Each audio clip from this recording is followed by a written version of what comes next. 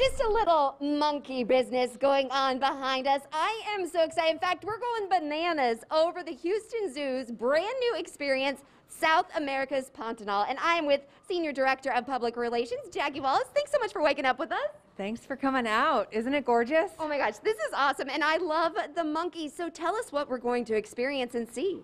So we have created a little bit of Brazil right here in Houston, and when you first walk into this space, you're greeted with an eco lodge, which we're standing underneath, and tourism to the Pantanal region of Brazil really helps save animals in the wild, just like coming to the Houston Zoo helps save animals in the wild.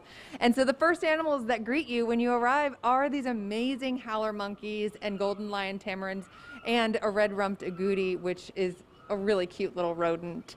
And then I noticed something that was utterly adorable, if you will. Over here, if we walk, that's where these otters are. Tell us about them. Yes, these are giant river otters. It's the first time we've had this species of otter here at the Houston Zoo.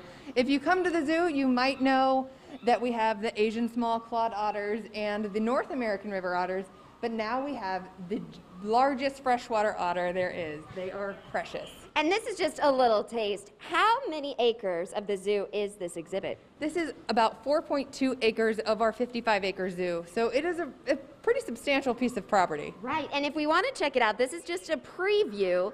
We can come starting Saturday. It's open for us? We open to the public on Saturday, October 10th. If you're a member, you can get in on Thursday or Friday with a reservation. And why would you encourage everybody to come out here, and what makes this experience so unique? It really submerses you into the experience of the Pantanal, what it is, what we can do for the animals, and what you might see if you visit Brazil. And remember, if you come out here, you are helping protect these animals. So once again, you don't need a passport. You just need to make sure you have your reservation. So reporting out here live, Maggie Flecknoe, CW39 Houston, no wait, weather and traffic.